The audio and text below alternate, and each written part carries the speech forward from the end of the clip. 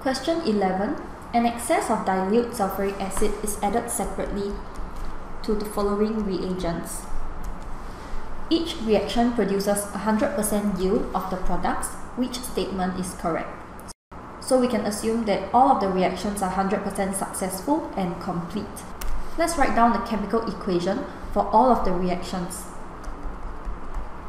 In reaction 1, sulfuric acid is reacting with magnesium metal. This will give us a salt and hydrogen gas as a byproduct.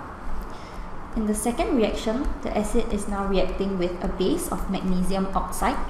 So give us the same salt of magnesium sulfate, but since it's a neutralization reaction, water is formed as the byproduct. Lastly, the acid is reacting now with a carbonate of magnesium, forming the salt again of magnesium sulfate, and now two byproducts of carbon dioxide and water are formed. All the reactions are balanced. Since dilute sulfuric acid is added in excess, the amount of products formed will only depend on the amount of reagent that is limiting, which will be the second reactant in all of the reactions.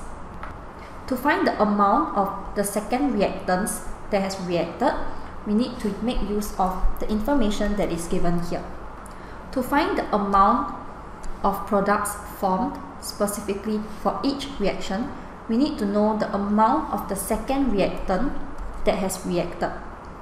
It will only be fair if we compare the amount based on the number of moles of each of the second reactant. So the number of moles of magnesium can be found by taking the mass that they have given to us divided by the atomic mass of magnesium, which is 24. This will give us 0.05 moles of magnesium.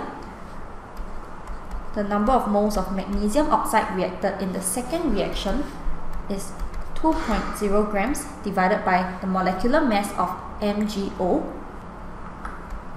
which is 24 and 16, which will also give us 0.05 moles of MgO reacted.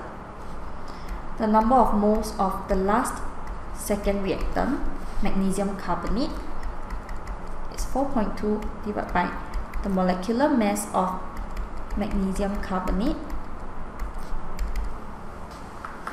which will also give us 0.05 moles. So the same amount of magnesium oxide and magnesium carbonate has been reacted in terms of the number of moles.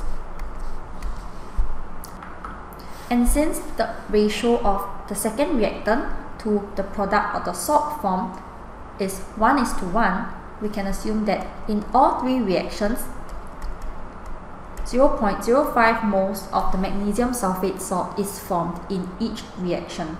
Therefore, option D is the correct answer, where the number of moles of the magnesium sulfate formed is the same in all of the reactions.